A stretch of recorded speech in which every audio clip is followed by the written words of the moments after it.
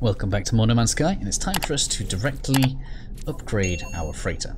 As you can see, over the past few episodes we haven't done anything with the bases yet, so I haven't used any of the salvage data, and our inventory is starting to look a little bit manic, so it's going to be a good idea for us to get the freighter upgraded. This is going to help us with inventory management greatly, and I can start getting rid of some stuff that we just don't need anymore.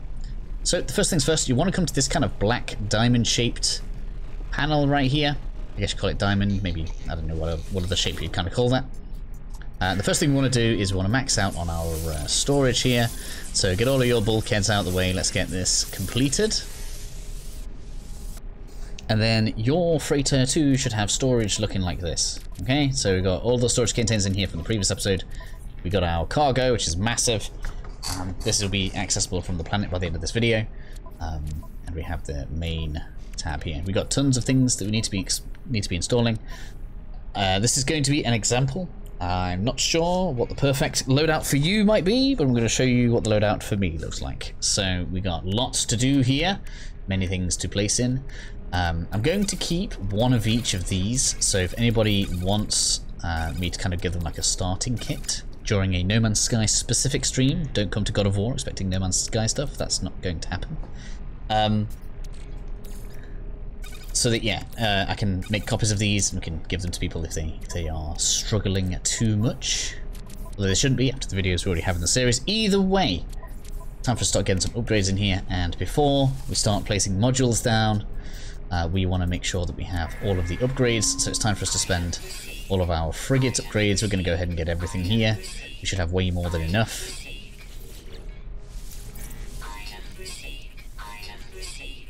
Now the stuff that is probably less important to us right now is all of the different types of engines, and we're actually not going to install all of these just yet because we have yet to actually go to the blue, green, and I think there's a third colour. There's different colour stars we haven't been to yet. We haven't been to red, green, and blue. There we go. Blue, red, green, blue. As it might be.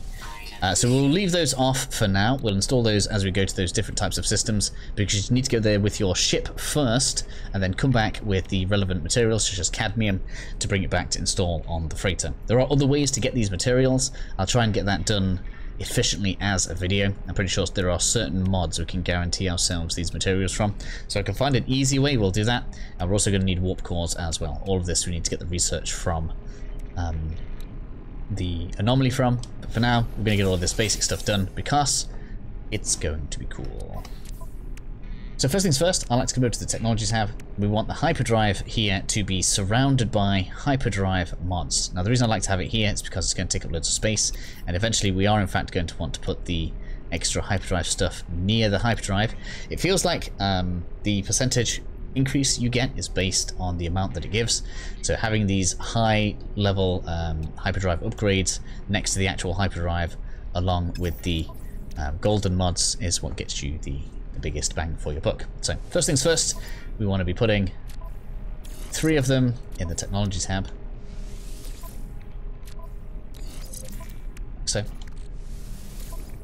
And because we are now going to have so much storage, we can actually double up with this now on the main tab, and I like to take up the bottom 2 rows with additional mods. So we are going to go ahead and do that here.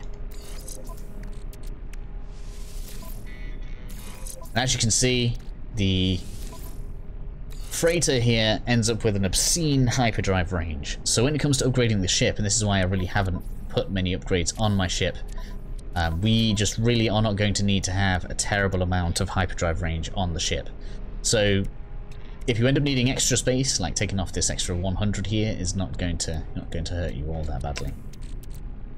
Next up then, and that's kind of one of the coolest ones. Obviously we've now got incredible range on the freighter. The next 2 most important ones, in my opinion, that's why we're going to double up on them, is the fleet fuel unit and the salvage fleet beacon. The beacon is going to make it so that our frigates are faster, and the fuel unit is going to make it so that they take less fuel, so they'll be cheaper to run and they'll get rewards faster.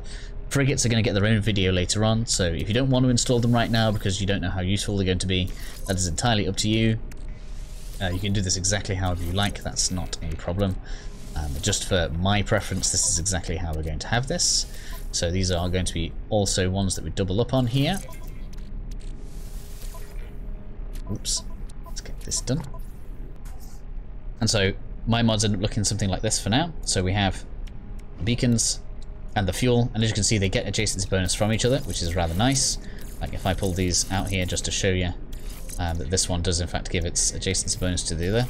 So we can have all of these next to each other nice like this, and we can have these ones down here like this, and then we'll have one of the extra hyperdrive mods come out here to complete this square for it, which is rather nice.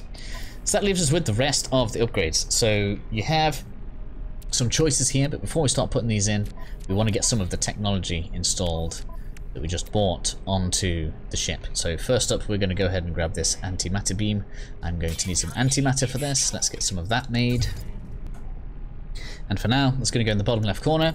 I like to only install things when they are available to be built. This is why we're not doing these right now, because it gets kind of annoying when you can't move them around when you want to kind of get adjacency bonuses and stuff. So we're just going to leave these. Look, all of these are going to get left because we don't have the special materials.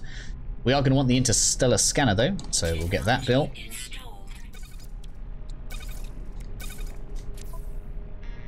It's going to be there now. And you may end up moving these around just based on wherever they go, because these don't really get an adjacency bonus, so they can kind of go wherever they want.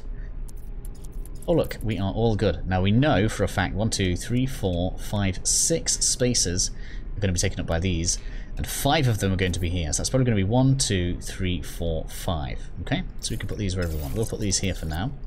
So this is all going to be hyperdrive, and we know that when we come into here, this one is going to be the last, the 6th hyperdrive. So that leaves us 1, 2, 3, 4, 5, 6, 7, 8, 9, 10 spare spaces, which you can divide as you please, in my opinion anyway, across these fleet units. So we're going to go 1, 2. So just as a visual aid, when it comes to these specific fleet unit upgrades, there are 4, so we can have 2 of each, and then you can double up on or get an extra one of whichever one you like. So I may well just do, I'm going to get myself an extra combat one, and I'll get myself an extra trade one, because why not? Which, for the purposes of this video, has us look something like this. Okay, so we've got all of our kind of cool tech stuff here. We've got the essentials in just here. You could move these around if you wanted. This is what, 1, 2, 3, 4, 5, 6, 7 across. So if you wanted to like really maximize this, you could go for one of each of the 7 mod types across here, and then bring all of this tech into your main inventory and take all the space up. But I just don't like doing it that way. I feel like this is a nice middle of the road way. We're going to get all the stat bonuses that we need.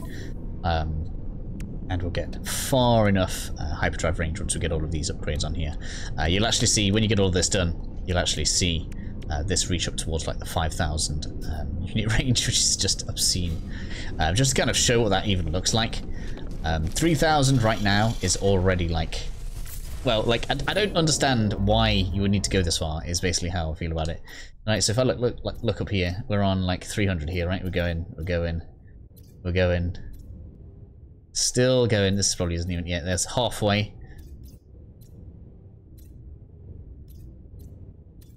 So, you know, you got a good like 20 seconds of travel for like I don't know how you would spot a star system that you even need to go to that far. So it's just really good. Now that we've got everything installed, we can see all of the conflict and the economies and stuff around us. So it's just going to make getting around really easy. That's pretty much it. That's all of the freight stuff done. I won't do specific videos on the engine types. I'll just do how to get the cadmium, indium, and emeril. And then, basically, if you guys follow those videos, you'll have the materials that you need to install. The only thing we don't have right now is the big frigate fuels and the big warp cell, I think, as far as recipes go. Those will be gotten from the anomaly. And again, I'll give those specific videos just so that we can get them all done. Either way, I hope that helps you out. Hopefully it gives you an idea as to what you can have for the tech layout on your freighter. We can now remotely access the storage on the freighter, and we have an absolute ungodly amount of inventory space. So if you're in my position where you've kind of just been following the videos along, trying to unlock everything, it should be a little bit more relieving. See you all again soon.